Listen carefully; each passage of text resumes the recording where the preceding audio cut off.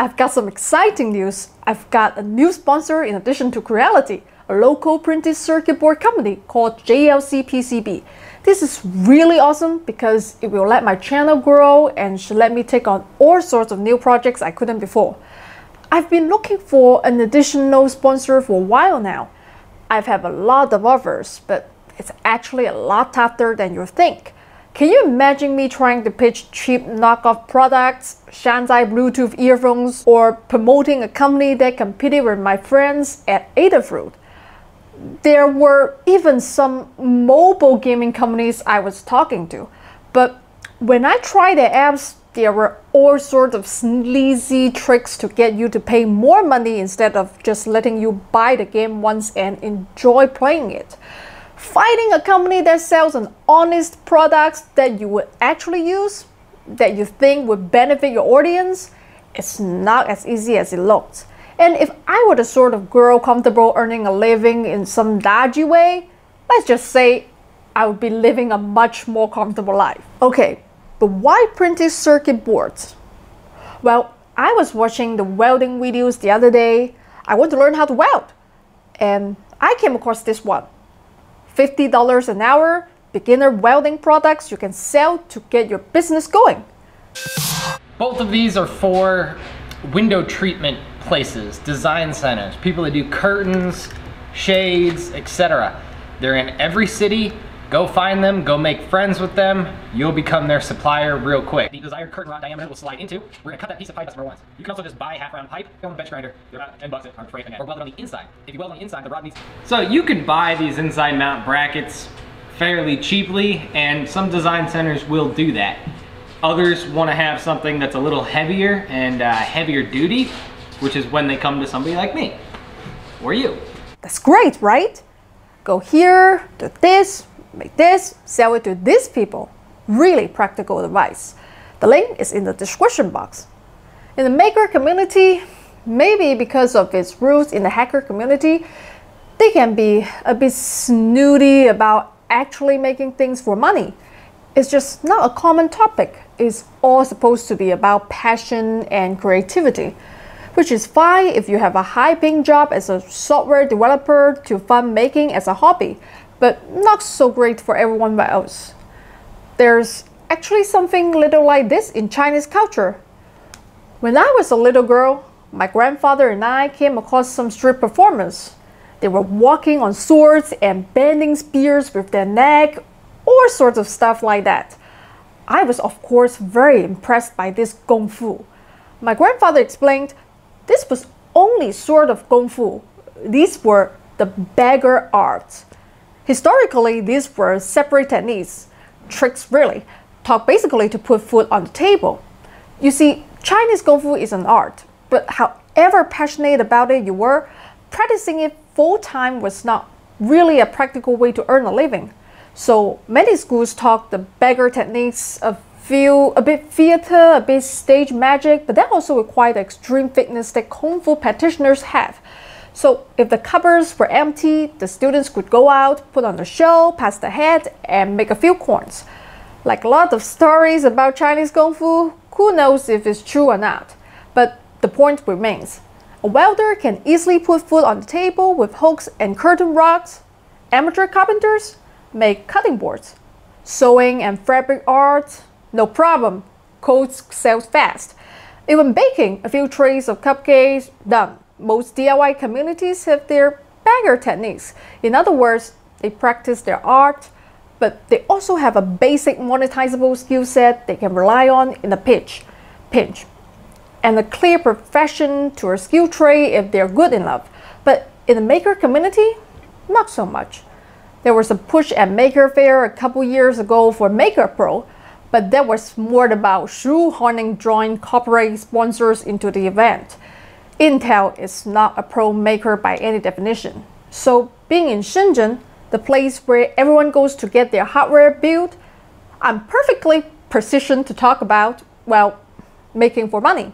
If not full-time hardware development, how to get a small project made and put in an online store. One of the easiest ways to do this, sort of a maker's version of a big sale, is with a simple printed circuit board. because it's not about pure DIY or anything. It's our Beggar technique. We can take shortcuts and outsource parts of it that as a DIY project we would do ourselves. So let's get started and see if we can use a little bit of knowledge to make a little bit of money. I'm going to start with one of my builds that a lot of people have asked me to sell, but that's not really practical to manufacture in its current form. My LED pigtail rings. You've seen me put them together in one of my past videos. There's a lot of soldering, heat shrink tubing, and large battery pack that attached to a choker that's really not appropriate for young kids. While it's very cool looking and very bright, all together with all the parts and labor, it would probably have to sell for almost $40 or $50, and that's just no fun. Most parents can't afford that. Some things are only fun if they're cheap, and this is one of them. I've spoken in the past about design constraints and how they shape the final result. Keeping this affordable is probably the most important one so far. The next design constraint is power. Most wearable LED designs use LiPo batteries. I'm not saying they are wrong, I just won't do it. The failure mode for LiPo batteries is to explode and burst into flames. I'm not striping an unshielded one to a kid's head. That means button batteries, like the CR2032 is our next best option. That's really going to limit our power output, but it should still be more than enough. If this were a maker project, I would use this opportunity to learn and demonstrate KiCad. That's the right tool for this situation. But it's not a maker project. This is about bringing a simple product to market as quickly and easily as possible. So we delegate. Now I'm still going to do regular DIY and maker projects on this channel where I do all that stuff myself. But I can tell you right now, from watching many failed hardware startups in Shenzhen, DIY is not the correct way to do hardware development unless that skill is your profession. This is where your making and DIY experiences give you a huge advantage, because you know what can be done and you know how to explain to a professional what you want done. But don't try to do it all yourself. Design for manufacturing is something entirely different. Seriously, delegate. 90% of being smart is knowing what you are dumb at. So what I found online here is all the plans for a simple LED tracer circuit, what's sometimes known as a Larson scanner. It has a few different modes. All I'm going to do is get a new PCB designed so those lights go in a circle instead of a line. Nice and simple. First, I've drawn up a rough idea of how I think the board might look, with the understanding that a real electrical engineer might laugh and tear all that up, and I have to respect that, because if I don't, I'm going to lose money. So here we are in Tinkercad. This is not for circuit design, of course, but it lets me give the engineer an idea of what I want. And then off to Fiverr. I actually have loads of engineering contacts here in Shenzhen that I can have do this, but that doesn't help you. So I'm going to show you how to get it done in English on Fiverr. Maybe in the future, I'll offer my friends an electronic design service. If anyone is interested, let me know in the comments. Anyway, a contractor from Pakistan by the name of Salman Ahmed took the job. For $150, there were few bids around $50, but he had better reviews. Salman got the job done in a few days and supplied all the source files and shared the file with me in a web tool called EasyEDA.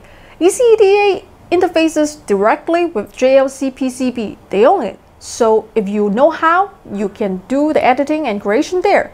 I don't know how yet, so I'm just going to upload the files into their interface, order a few of the rings, see if they work.